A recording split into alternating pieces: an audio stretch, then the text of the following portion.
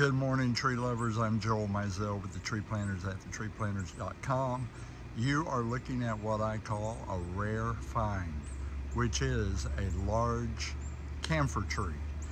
These are not grown by any grower that I know of anymore. There used to be a handful, and now I don't believe there are any. But this is a real nice tree. It's about 16 feet tall, 6-inch caliper, and 10 to 12 feet wide. Let me just walk around it real quick and give you a view as best I can from every angle. You can see that it leans backwards. That's not the way it's planted. It's planted with the bottom straight. It would be better if it were planted with the top straight.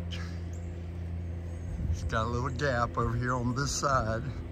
But the good news is, if you love camphor trees, here is a great one for you.